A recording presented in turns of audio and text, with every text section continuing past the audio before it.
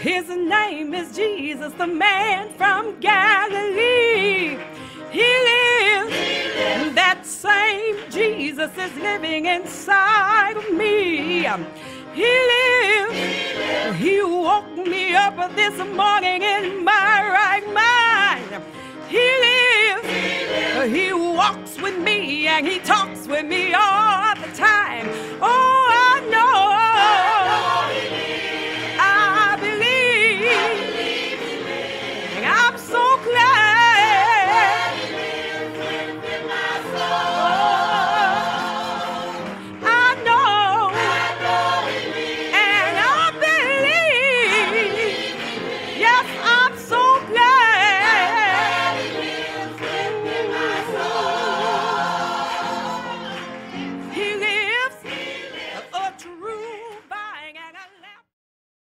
Greetings, everyone. I hope you enjoyed this message today on this beautiful, glorious Sunday. Remember that God is in control, and everything that you do, do it to God's glory.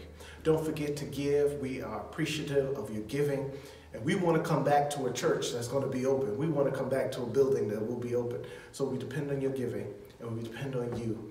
Tune in, and I pray the Lord will bless you with this word today. To talk to you this morning from 1 Peter. Chapter 1, verse 17 through 23, and I'm taking this from the New Revised Standard Version.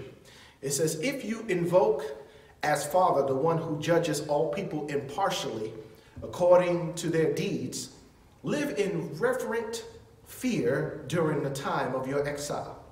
You know that you were ransomed from the futile ways you inherited from your ancestors, not with perishable things like silver or gold, but with the precious blood of Christ, like that of a lamb without defect or blemish.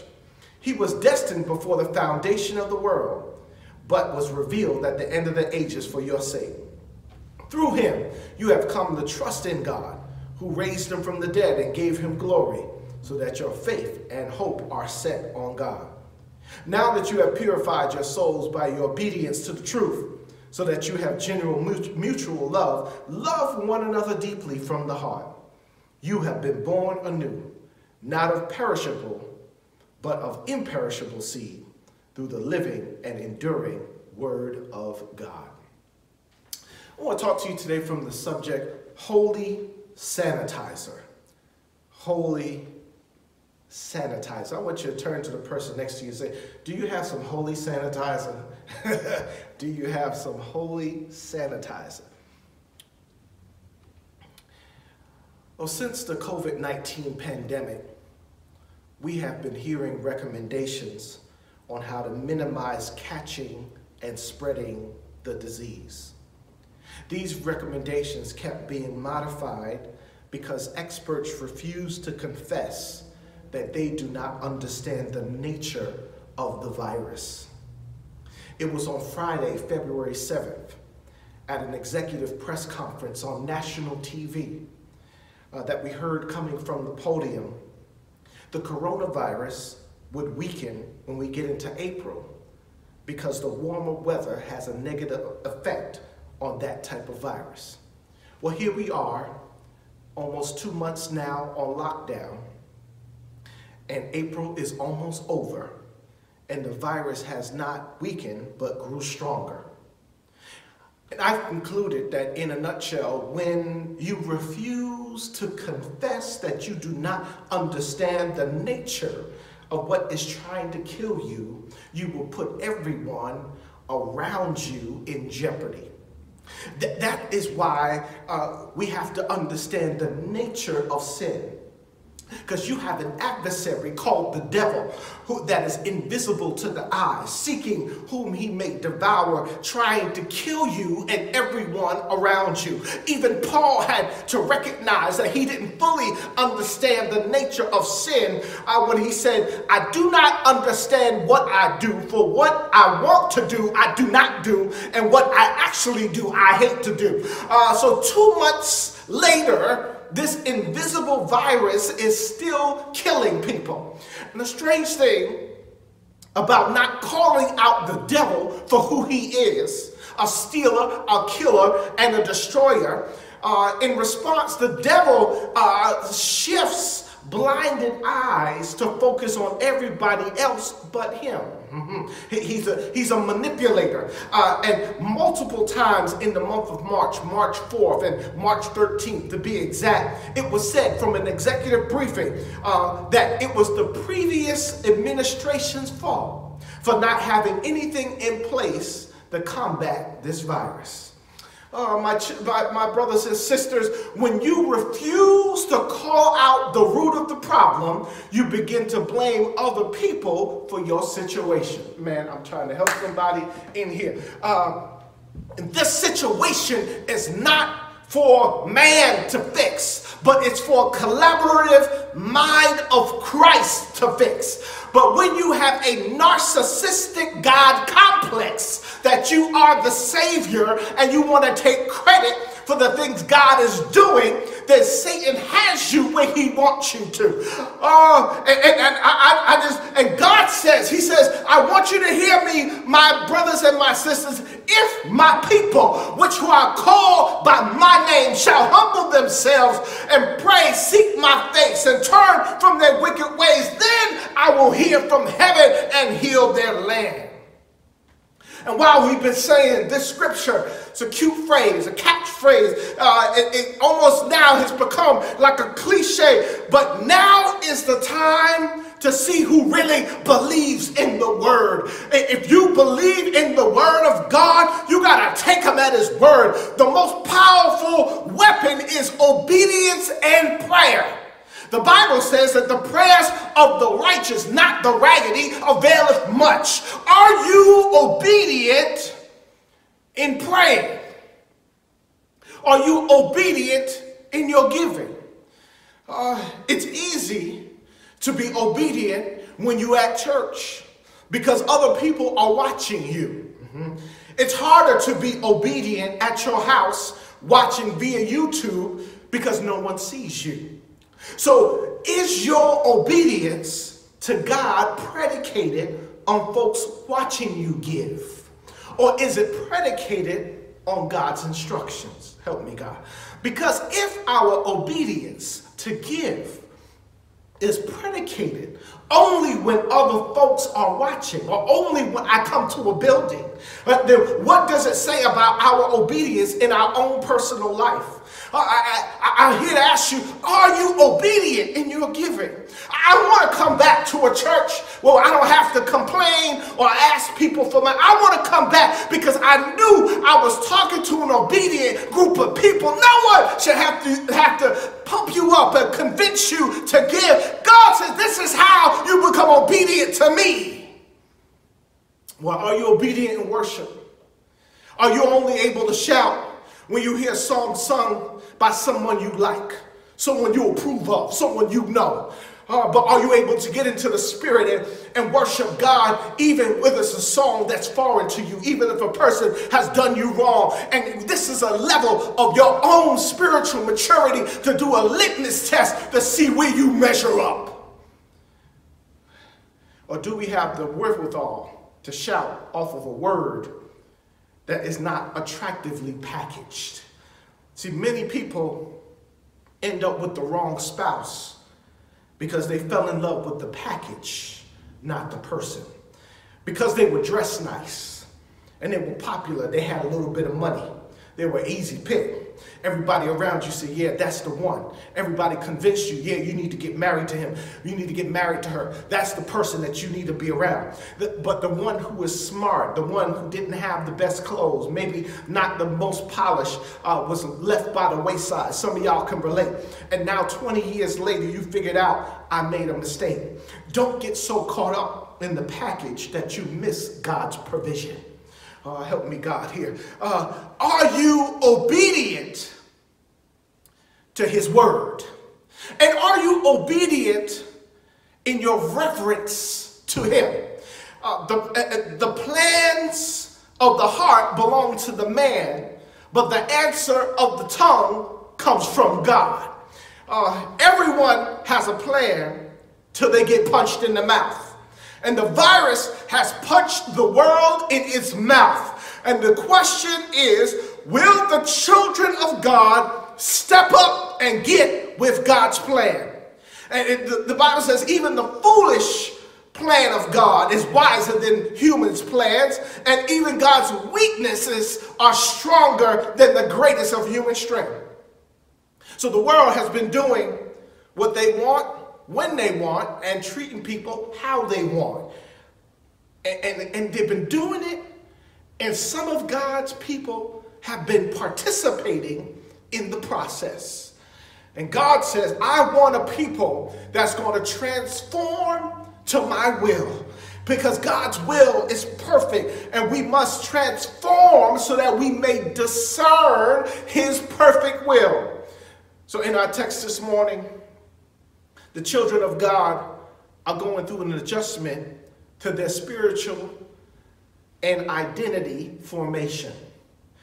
What Peter is encouraging them to do is to prepare their minds, souls, and bodies to face whatever foe presents themselves.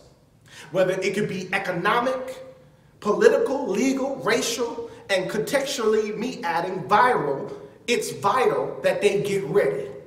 The Christians in 1 Peter were facing issues because they were forced into social distancing because of their Christian distinctiveness. Help me, God. Oh, my God. You ever been forced into social distancing because of your Christian distinctiveness? Let me help you out here. Because you believe in God, people don't want to talk to you. Your neighbors don't want to deal with you because they have a view of you. They don't really know you. They just know the package. They don't know the person. And when it comes down to it, the very person that you may need might have the provision to fix their package. Help me, God, here. And Peter, since they got saved in 1 Peter, the people of God, they did not participate in the things that the world was participating in. They stopped going to the places they used to go. They stopped associating with behavior that was detrimental to their Savior. And Peter, they were down and out. They were like, man, we're at social distancing. People looking at us weird. We even getting talked to badly. And Peter sends the word of God to them saying, in order to live properly in this new life, you must abandon your old life, and you must live in a reverent fear of God. All right. Somebody said, live in a reverent fear of God. All right. You didn't say it. Live in a reverent fear of God. Thank you. All right. Reverent fear is not about being scared. Reverent fear is having a deep respect for God. It's a submission to God. The Lord is my helper. Whom shall I fear? Help me, God. See, when you live in reverent fear, the fear of the world, the fear of man, the fear of your employer doesn't take over you. Reverent fear is the fear that conquers all other fears. Help me, God, here. For the fear of the Lord is the beginning of knowledge, and my people die for a lack of knowledge. So fear is the beginning of wisdom, and wisdom comes from above. The fear of the Lord in Negroes, it gives us righteousness and faithful service. I don't have to fear being laid off. I don't have to fear all these things, for I've learned to be content. And whatever the circumstances, I know what it is to be in need, and I know what it's like to have plenty. But I have learned the secret of being content in every situation, that whether well-fed or hungry, whether living in plenty or in want, I can do all things through Christ who strengthens me. Come on, somebody. You know you need to get up and say, I can do all things through Christ who strengthens me. And behold, Yahweh's eye is on those who fear him, on those who he has his loving kindness. Why should I feel discouraged? Why should the shadows come? Why should I feel lonely in the heavens and his home when Jesus is my portion? A constant friend is he. His eye is on the sparrow, and I know he watches me. So I sing because I'm happy, and I sing because I'm free, for his eye is on the sparrow, and I know he watches me. So ain't no need to worry what the night's gonna bring. because it'll be all over. Yeah, there you go. In the morning. So I need to live in reverent fear. But not only do I need to live in a reverent fear, but I need to recognize my redemption. Somebody say, recognize your redemption. So back in 2000, the year 2000, a 23-year-old man named Cornelius Anderson III, nickname, he goes by Mike, he was arrested for robbing a Burger King at gunpoint. He was sentenced to 13 years in prison. He was released on bail and told to await orders on when to show up to serve his time. The orders never came, and due to a clerical error, Mike never went to prison. Help me, Jesus. But instead of using his freedom to commit more crimes, Mike started his own construction business, became a youth football coach, and volunteered at his local church.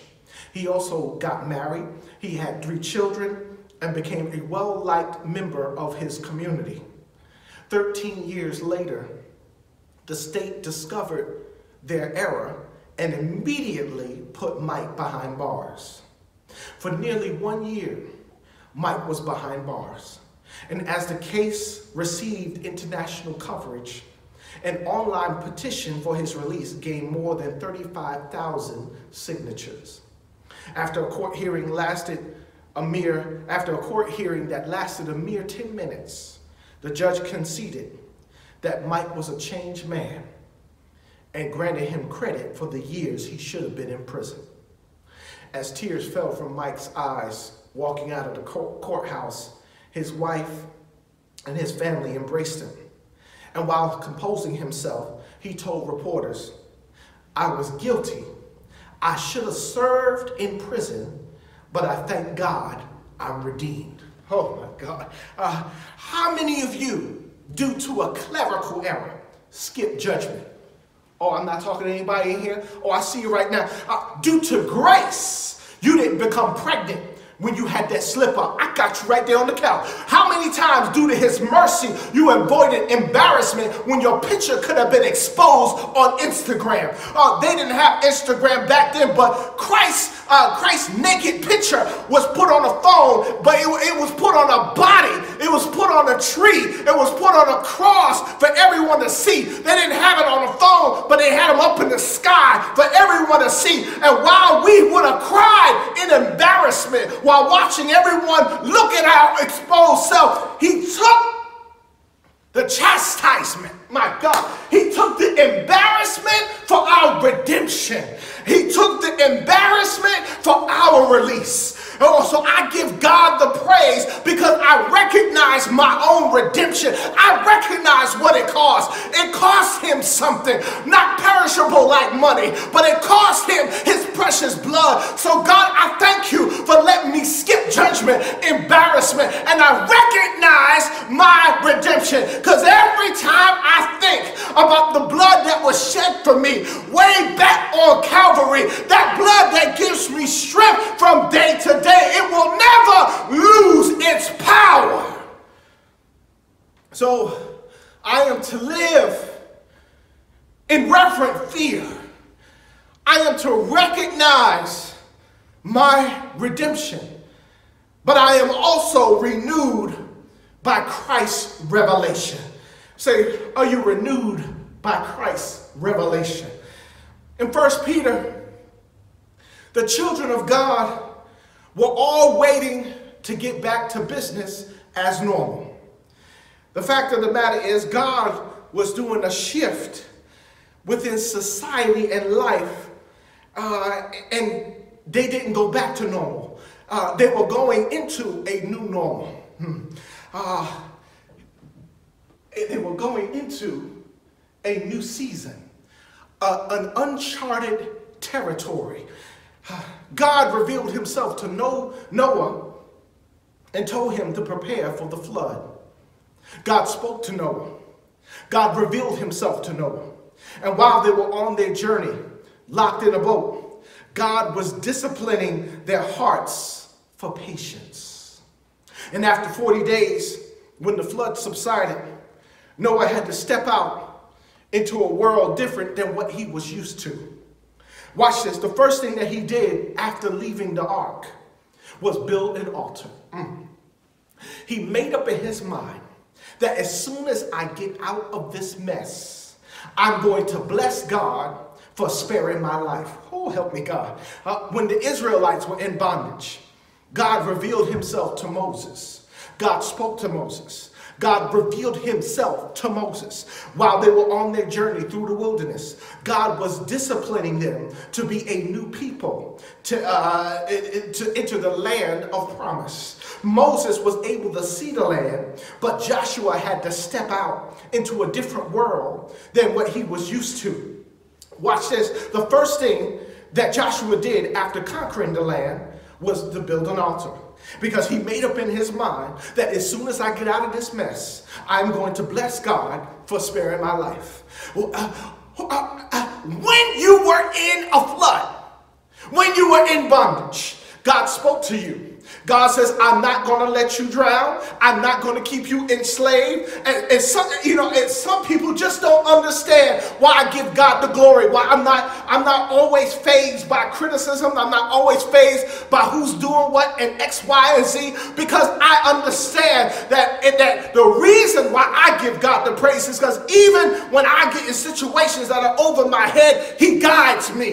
When I feel like I'm trapped and enslaved in a job or something, that he finds me. I am renewed by Christ's revelation. All it took was a flashback for you to remember how God got you out of that situation and how he spoke to you. But when you were struggling and you came to church, sat there and didn't even listen, but God spoke to you while you were there, you missed 90% of the service, but that 10% was for you, and God blessed you. So when you're living on your own and you lost your job and no one really to call, too embarrassed to ask your friends, but God revealed himself to you and he said, young man, young woman, older man, you're better than this. I got you. And that's the reason why I shout the way I shout. That's the reason why I give him the glory, because it has nothing to do with other people. Do me a favor and tell the person around you, I'm renewed by his revelation. He spoke to me. He talked to me. I should have been left there on the street because I was rebellious, stubborn, and wanted to do my own thing. But God spoke to me. He spoke to me. Christ revealed himself to me. And sometimes God doesn't always have to come in a vision or have to shake mountains or move. He speaks in that quiet voice and you just get this internal encouragement, or you hear confirmation from your Bible, from the word, from the preacher, from the song selection, from the usher, from whoever it is, from your house, your spouse. God speaks to you. He reveals himself to you. And aren't you glad that he revealed himself to you when you were down and out and you couldn't see your way out? I want you to give God the glory. He deserves the glory. Why are you playing with? Give him the glory. Oh, hallelujah. He said, if you won't praise me, the rocks will cry out. Oh, I'm not going to wait until I get to heaven to shout. I'm going to give him glory and be in obedience with him. Oh, so we got all these standards now. We don't understand this virus. And I was looking at some hand sanitizer, and you know, not all hand sanitizer is the same. You can get some that can't do anything. But effective hand sanitizer is 40% water, 60% alcohol, and 1% fragrance. Its purpose is to clean and to purify your hands when soap and water are not available. It cleans, help me, and kills what is hidden on the surface. So what's on the surface doesn't kill what's underneath the surface. Yeah, okay, I'm not even going to do that. You can't see it, but it kills it. Water, alcohol, and a touch of fragrance.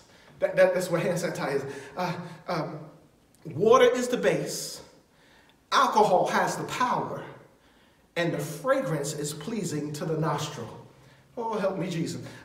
Might I suggest to you today that the water is the spirit, the alcohol is the power of God, and the fragrance is the praise. See, and when you put them together in right proportions, you have a solution of holy sanitizer. Help me, Jesus. Somebody help me. Give me a little squirt of that. When you have a holy sanitizer, it clears the junk trying to kill you, and it purifies your heart.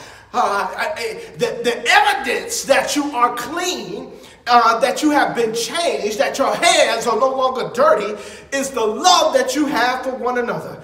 If you get hurt, use some of the holy sanitizer. If you feel like you've been depressed, use some of the holy sanitizer. If your soul is in danger, look above. Jesus completely says he will lift you by his love out of the angry waves. He's the master of the sea. The billows will obey. He's your savior. You want him to be. Be saved today. Love lifted me. When nothing else could help, love lifted me. All you gotta do is give me a little squirt, and I will live in reverence. I will recognize my redemption, and I will rejoice in his revelation. And then I will allow myself to have the holy sanitizer, and God will purify my soul and give him glory. Come on and give him the glory. Hallelujah. He's worthy to be praised.